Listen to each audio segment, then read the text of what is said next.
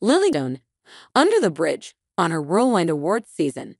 Accolades are wonderful, but what's really meaningful is the work. Perhaps no actor received a greater injection of exposure and career boost during the awards season just past than did Lily Gladstone, the Indigenous performer who won Essay Award and a Golden Globe trophies, along with an Oscar nomination for her stand-up performance in Martin Scorsese's Killers of the Flower Moon.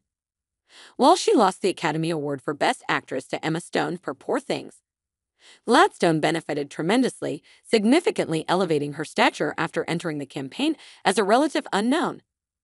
"I think I'm probably not going to fully metabolize it for years," she says. "What's cool is that you develop this camaraderie with people who are going through it with you, and there's this collective relief when you get to see each other on the other side of it all." "I was at the Met Gala last night with Doug and Joy Randolph, and we were just talking about how nice it was to be there and just be ourselves without having a project we were selling or promoting. We get to just show up, talk about what we're wearing, and have a nice evening." Watch the exclusive video interview above. Gladstone actually handled herself with uncommon class and grace while making the interview and awards show appearance rounds and was particularly chill about her Oscar nomination, making it clear that she wasn't hanging her life on winning. "I mean, accolades are wonderful and meaningful," she notes, "but what's really meaningful is the work. It's a gift to be able to do this and to keep doing this." Quinn Shepard and Samir Mehta, under the bridge, on casting Lily Gladstone and Riley Keough to star.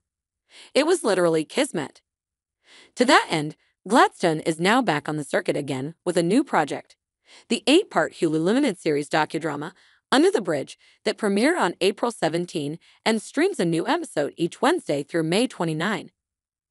Based on the 2005 book of the same name by the late Rebecca Godfrey, it tells the heartbreaking story of the real-life 1997 murder of Reena Virk, a 14-year-old Canadian girl in British Columbia whose South Asian roots led to her being discriminated against, targeted, bullied, and ultimately killed.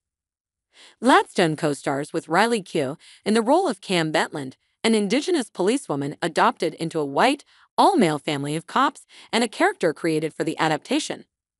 The case itself is little known in the United States, but in Canada might be compared to the tragedy of Matthew Shepard in the U.S.